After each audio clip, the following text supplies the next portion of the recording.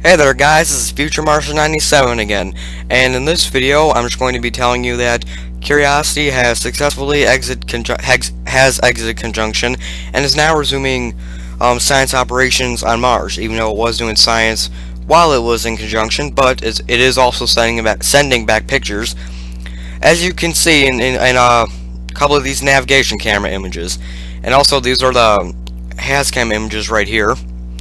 And the front HazCam images, as you can see, it's still a John Klein. There were no driving commands during conjunction because they were afraid the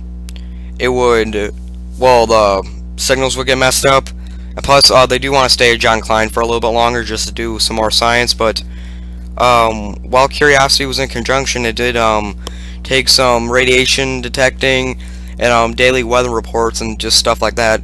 So yeah, that's basically it for this video. So yeah, Curiosity is now out of conjunction and is now sending back pictures and will maybe be driving here in a couple weeks. So as always, hit that like button, subscribe to my channel, and as always, this is Future Martian 97 signing off.